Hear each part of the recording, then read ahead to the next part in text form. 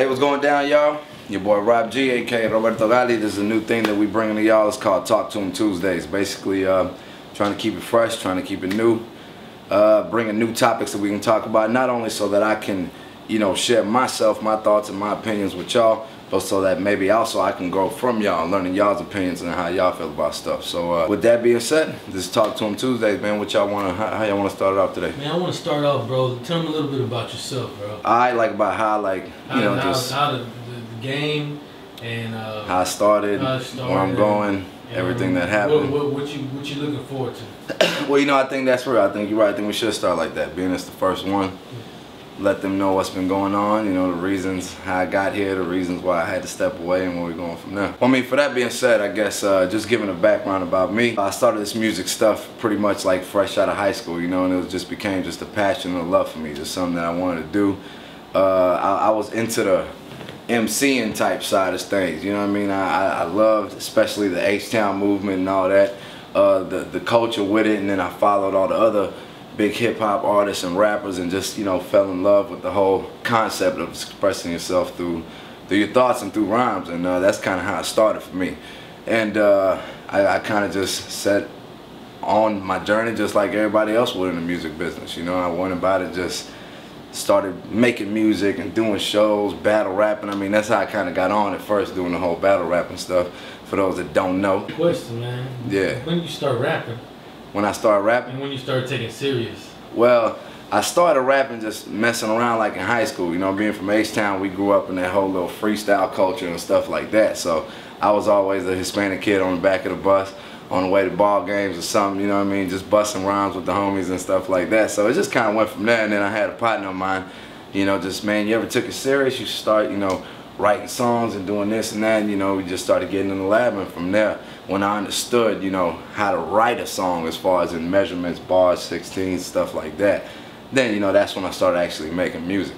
And then from there goes a process of learning the business and getting your team together, your brand and all that. So I mean, I literally started from, just like everybody else to do this, man. Made a movement for myself, like I was saying. I ended up, doing some battle rapping stuff way back. I'm talking about 2003, 2004, 5, around that time, and I ended up, long story short, I ended up, being one of the top battle rappers in my region. Got to go on MTV, do a MTV battle and all that stuff. I got disqualified for cussing.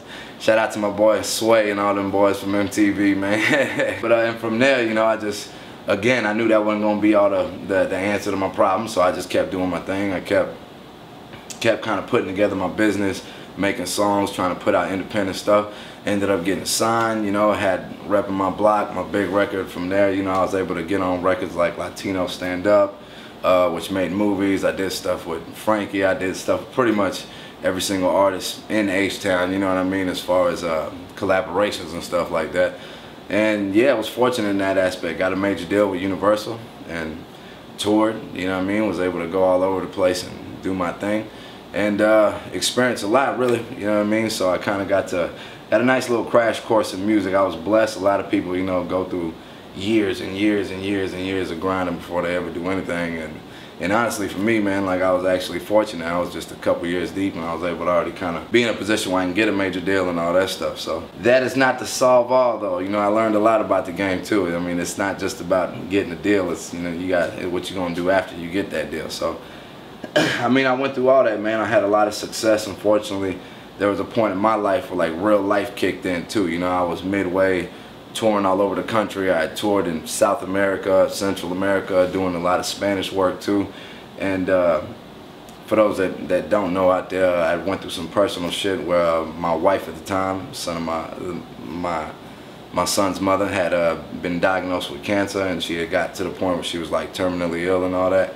So that's why I kind of had to back up off the game, make the music second, you know what I mean, and kind of just focus on, being there for my family and everything.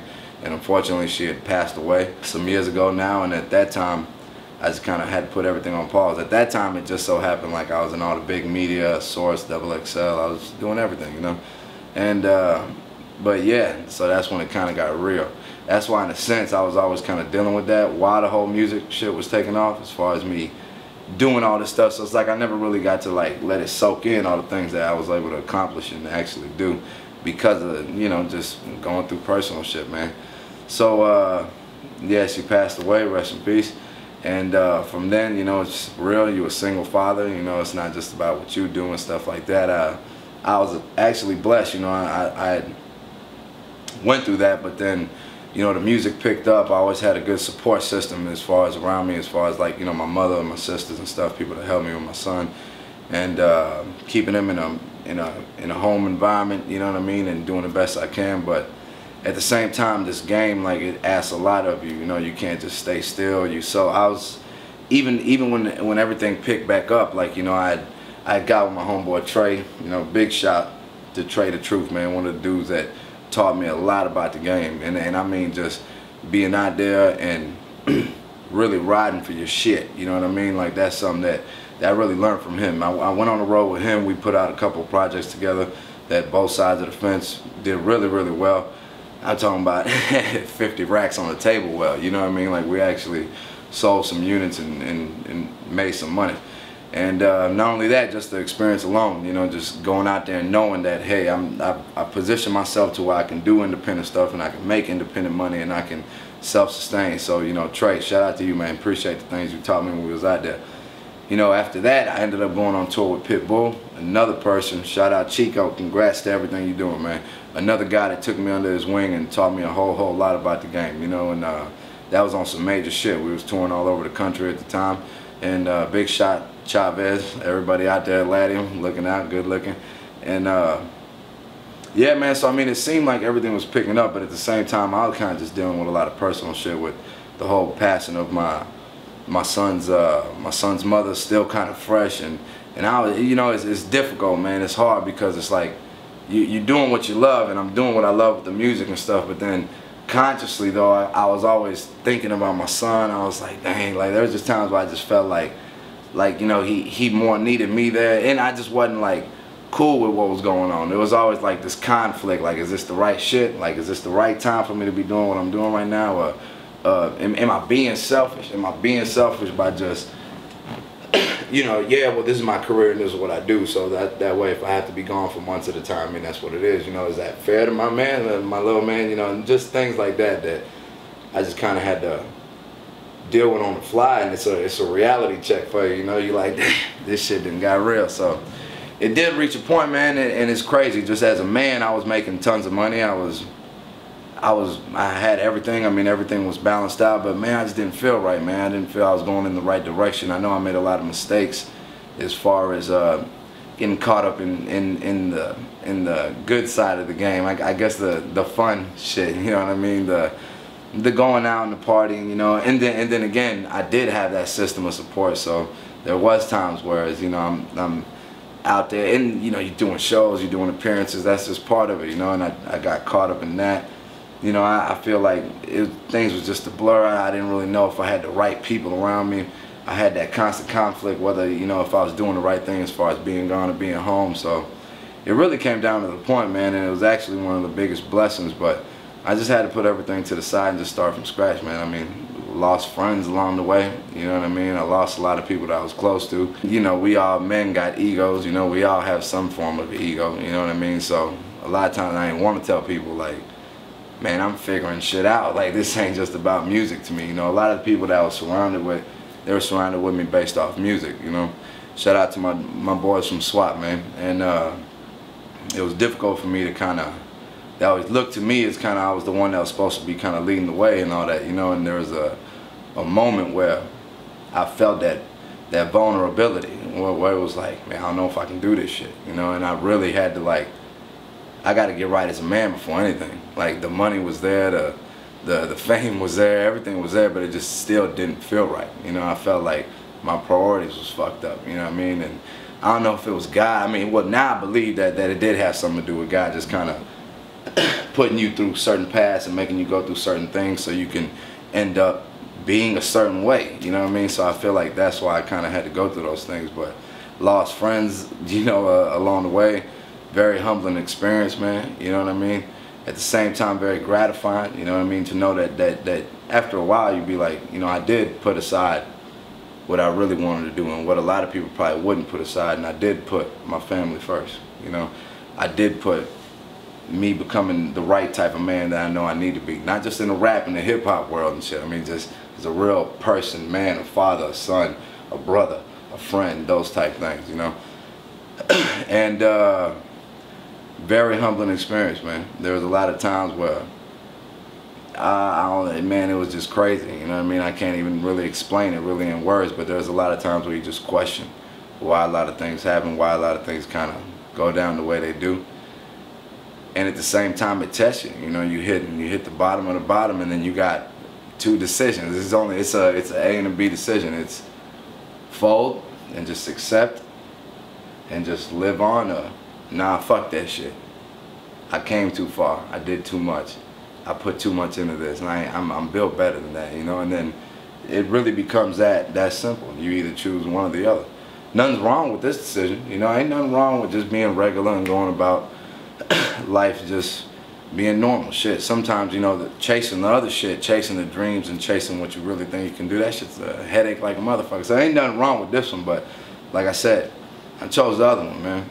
You know, I was like, I came too far. I know that what I've been blessed with as far as music goes, I feel it's like a gift to me, you know. I feel like I ain't just do this shit just cause, you know what I mean? I feel like it's something that was some form of calling. I've said to many people before, everybody don't get a chance to do something where not only you can achieve a dream, something that seems like untouchable to the average person, you know, where the financial benefits are just crazy, you know, and you can have everything and take care of everybody and do, you know, pretty much whatever you want. A lot of people don't have that chance, you know what I mean? So there was a point for me where I felt like, would it be worse for me to actually just give it up now, or would it be worse for me to just end up somewhere down and say, man, what could have been? Because I did have that chance. I did do it, you know what I mean? I didn't just stop just cause. I stopped because I had some real life, personal life shit going on. But I did it, baby. Like we traveled the world. We sold records. Like we went around. We had radio success. You know, we did all those things. So it was almost to me like, you know what, man? It made sense. After a while, it really made sense, because it really got down to the core of what I believed in as a man. And overall, again, man, this ain't just about music right now. We're talking about everything, you know, both sides of the coin, you know. And I felt all those humbling experiences that just made me feel like shit. And, you know, I just smile in everybody's face, but, you know, behind closed doors, you like, fuck. Yeah, all those things, man. And along with the triumphs that come with it, you know, because when you hit bottom and you do got the nuts to stand up and say, okay, fuck it, I don't care if I gotta go one step at a time, I'm gonna go, you know. And you do start, you know, knocking over one obstacle, another one here and there. After a while, you know, you start realizing, hey, you know what? You look back at it and you're like, all right, yeah, knock me down, I'm gonna keep going, and I'm proving it. Not only am I thinking it, I'm proving it. So there's a lot of gratifying moments in it. You know, I did get a lot closer to God throughout the years, you know, based on the things that happened before. And, you know, my opinions on God ain't what I would consider everybody else's is. You know, I have my own relationship with him, and that's what I believe in. Like, if you believe God is a woman, and if you believe God is a 7-foot Hispanic woman with dreads, and that's your God, cool. You know what I mean? Like, if that God makes you wake up and do right and just be cool with yourself, then cool. So I have my own version of, in my own relationship with God the way that I do. And, you know, that was something that kind of helped me a lot. Looked in the mirror quite often, you know what I mean, and really checked myself. I felt like that was one of the main things. You know, you gotta be real with yourself, you know what I mean? You gotta understand, accept the things that you did wrong, you know what I mean? Accept what you did wrong, any mistakes you made. Don't point fingers, don't blame motherfuckers. Oh, man, please don't blame motherfuckers. Like, God, man, like, whether people do you wrong or whatever it is, at the end of the day, that's on you. You still allowed it to happen, you know? So any mistakes, you know, like, accept them, because you can't grow from them until you accept them. And after you accept them, you got to forgive yourself. You can't just beat yourself down and say you ain't worth shit. You know, you accept what you did wrong, you forgive yourself for those mistakes, and then you build off it. And there has to be a certain element of patience too. I learned that along the way too. You can't, shit don't change just from one day to another. You know, it's real easy. you know, bad thoughts and bad habits, I mean, those are easy as hell. They're easy to pick up and hard to break, you know what I mean? So it is a process, and there's a lot of times where you might wake up one day and you don't feel like doing this shit, you know, you don't feel like doing all this stuff. You looking at all the other responsibilities you got in the day-to-day, you know, and you're like, damn, man, can I do this shit? And that's all right. That's all right. You just, as long as you know in the back of your brain, I know what I'm built for, and I know where I'm going to end up and what I'm trying to do, and that's all that matters, you know. I learned valuable lessons like that along the way, man. You know, I learned to actually not base all my happiness around my career with music. There was a lot of times where I did do that, you know. Now, actually, I'm more proud of the kind of father I am. I'm more proud of the kind of son I am, you know what I mean? The brother that I am for my sisters, the type of friend I am. I mean, actually now I care more about those things than anything else, you know, and that changed me a lot too, you know. And like I said, I've grown a lot through this whole shit, and so now it's game time. I've been blessed. I asked for things. I asked God, bless me with some good people behind me that believe in what I'm doing, that see my vision, that understand what we can possibly do. I've been blessed with those people, you know, and give me another opportunity to do it, you know. And at the end of the day, I just want to know that I left it all on the line, do what I did, and see what happens, you know. And so that's kind of where we at now, man. And so now, music-wise, which we don't get on that now, I'm ready to motherfucking kick some ass. I mean, straight up and down, man. I mean, I feel like before I'd never really got the just due, and that's not to kind of like talk shit or be nothing.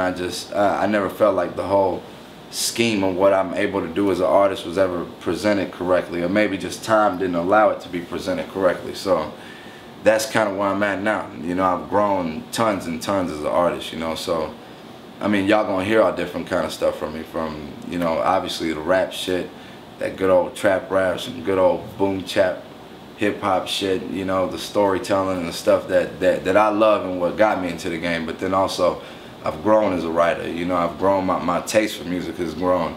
You know, just being an artist now, you gotta understand that we don't make music just for us now. You know, we don't, there ain't a million clones of me that are gonna go line up and buy my records and stuff. So we have to understand, as artists, we make music for people, you know. So I've dove off into different genres of music and stuff like that, still staying Rob, you know, still staying me, but just expanding my ability as an artist, and, you know, working with great producers out there and great singers and vocalists, and just really putting together some dope stuff. Like, I'm doing the Spanish music, you know. I really want to get out here and compete in the Spanish market, from making just regular commercial radio Spanish music to a different new form of rap. You know, I feel being like an American Latino too, we have a story that ain't been all the way told yet. You know, I know we've had a lot of pioneers out there that have represented. I mean, everybody know, hands down, I came in doing that shit. You know, I came in ever since I was busting freestyles at radio stations back in H-Town and throughout Texas. I was always representing and holding down the Browns since jump. You know, that's what it is, you know. So, I mean, I just feel that we do have an artistic story and something to tell, you know, from a level of the streets, from a level of just politics and the stuff that we deal with too. Is, you know, like a lot of our parents, you know, are immigrants and shit like that. I know mine are. You know, I know I'm the first person in my family born in the United States, you know what I mean? And I was actually made in another country, you know. We was made in my mom and daddy country, and they just got me here on time to be born here and shit, you know. So that's very close to heart to me. So I want to do that, you know. I want to kind of tell and try to bridge the gap between, you know, but like I say, I'm also a kid from Southwest Alief, Texas too, you know what I mean? And I'm also an American kid that grew up in American culture and stuff like that, but also grew up with a heavy Hispanic Latin background too, you know what I mean? It's every day, you know. And my name's not just a Hispanic name. Like, Spanish is my first language, you know what I mean? So I want to be able to try to bridge the gap and tell that story, you know, and do it in a tasteful way, in a way where it can touch a lot of people and possibly show that not only do we have an amazing culture, and when I represent Hispanics and Latinos, I don't do it just from where I'm from, because to me, when you an American Latino and you're born here, you don't just grow up around yours. You grow up around, you know, Mexicans, Cubans, Puerto Ricans, Argentinians, I mean, people from Central America, everywhere, you know what I mean, all types of folks. You know, me personally, y'all already know I'm from Uruguay, so I hold it down. And y'all ain't gonna meet too many like that. So, saluda mi gente uruguaya. But yeah, so I want to tell the story, I want to bridge the gap, you know, and do it in a tasteful way that can reach the masses. Also, from a personal standpoint, I want to show my skills. I want to show that you know, I can take it to different levels. You know what I mean? I can play on different sides of the fence, and I feel it's my responsibility on the business side and our company's responsibility to brand it correctly now. You know what I mean? So that's a challenge for us in itself. We know the music, we can do it now. We just gotta tie it all together, give it to the channels that be, and put it out there correctly, you know. And I really feel that we can create a big movement and hopefully just open doors like the other guys that's done for us in the past, you know. And I mean, we doing the rock rap shit, the hip hop mixtapes. We're gonna do everything, man. And even like what we're doing now with the Talk to 'em Tuesday shits, the Freestyle Fridays and all that. I mean, just trying to get, you know, let the people out there know you, and hopefully from that I can grow. You know what I mean? And with y'all's comments and opinions, you know, I can grow too. You know, and we can all find a common ground in shit. Maybe y'all can grow from the shit I'm saying. You know, so I feel that's the way the game is now with all the with the social medias and just the access of internet and stuff, and the way that people can just access music, you know. And so many people now, being able to access music has created people, have also given a lot of people a lane to put out their music, you know. So there's all kind of stuff out there, man. So I feel like you got to think outside the box. You got to try to touch people, you know, give them a reason to come fuck with you and holler at you and, you know, relate to you. So, I mean, with that being said, that's kind of like where I'm at now. I got a great team behind me. You know, our main goal obviously is to take this to the level where we're competing with, you know, the top-notch artists out there.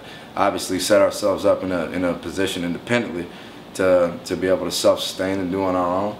You know, we got key pieces and key guys on the team that pretty much everybody plays their position and covers their bases. Big shot to them too. And y'all know who y'all are. Some sitting in the room with me right now. But without y'all boys, I couldn't do this shit, man. So I take that shit to heart. So every time that I open up my pad and get to writing these rhymes, I'm trying to kill shit for y'all, for myself, and for our families, so we can all get Lambos and mansions with lazy rivers around the motherfuckers and all kind of shit. Yeah, so straight up. The people out there, I guess I'm gonna talk to them now, and I mean, that's kind of like a gist of it, man. I mean, this is very serious for us. We know that without y'all, we can't do this shit. So whether you love it or you hate it, man, I just, in some way, shape, form, or fashion, I appreciate that you even taking the time to listen, all right? And we promise we're going to bring y'all that shit, bring you that fire, and just try to grow as people, as artists, and take this shit to another level, you know? Everybody out there in the hood, every kid with a pen and a pad and just wanting to do something, man, I don't care, even if it ain't with rap, if it's whatever. If you got a passion, if you got something in your heart, do it, follow it, go for it. I mean, if not, life's pretty fucking boring other than that. So we should all aspire to be fucking something, because if not, I mean, what the hell else are we living for, you know? So I definitely commend anybody with the huevos to wake up every day and just be responsible, hold their families, and just try to make it better for themselves. Much respect from me, Rob G. And yeah, man, it's on. So that's pretty much what it is, man. That's me. That's what's been going on. That's what's happening. Gave you a brief little description of how it started and where it's going. So definitely want to hear y'all's comments. And I don't know, we might knock out some other topics. We might talk about trifling broads and sorry dudes. We're going to talk about the finals. Definitely going to talk about the finals. Good old NBA finals and all that. But real talk, we appreciate y'all's time, alright? Talk to 'em Tuesdays. Rob G, Roberto Galli. Holla. Hey, what up, y'all? It's Rob G, aka Roberto Galli. I had to make a little pit stop real quick and come holler at y'all. We right in the middle of doing some Talk to 'em Tuesday stuff, interviews, different things like that. But I had to let y'all know what's out there right now. First and foremost, you can pick up Paper Plates, one of my singles featuring Chameleonaire. And that's going to be on an upcoming project called The Rise of the American Latino, coming out this summer, 2014. You want some Spanish music? I got a new single out there called Aquí Estoy, New video done by Compound Films and Epic Motion Pictures. I know y'all seen that. It's going down. You can pick that up too. And that's off the self-titled Spanish EP that I'm putting out called Roberto Galli. Now, for the Galli Rock EP, which is also coming out this summer, we got a brand new single out there called Cloud of Love. New video done by my boys up there at Epic Motion Pictures. Super dope. Make sure you check it out and go get that single. If you want some mixtape stuff, you can go to the website www.robgonline.com. We got Back At It, the mixtape on there. You can go on and download that for free along with all my other mixtapes that's been out before. And we also got La Colección in stores now too. iTunes, everywhere, all over the place, wherever you want to get it. And that's featuring everybody. That got all my hits on there, from Reppin' My Block to How You Like Me Now to For the Hood with Rick Ross. I mean, the features on there is crazy. You talking Slim Thug, Chamillionaire, Rick Ross, like I said, my boy Trey the Truth, Pokey, Kiki, ESG. I mean, everybody and their mamas. I mean, the list literally just goes on and on. So yeah, man, my music's out there. Make sure you go pick it up. We definitely appreciate the support. Stay tuned for all the projects we got coming out, like 7-letter love songs for the ladies, and some more Spanish mixtapes and just all kind of stuff, man. All right? And we just want to let everybody know that want to get and keep up with everything we're doing online. You know what I mean? You can check me out, www.robgonline.com. You want to check me out on the Twitter, please follow, retweet, do all that stuff, man. It's at Team Rob G. If you want to get at me on the Facebook, it's Facebook/Team Rob G. And finally, on the Instagram, RobG_Roberto Galli. I promise I'm going to do a better job of interacting and getting with y'all on the social media, man. So y'all follow me. If you didn't get any of that information, all you got to do is just look below, and it's going to be right there, man. All right? Check us out. Thank you for your time. Rob G, Next Latin Legend. We in the building. Let's go. Yeah.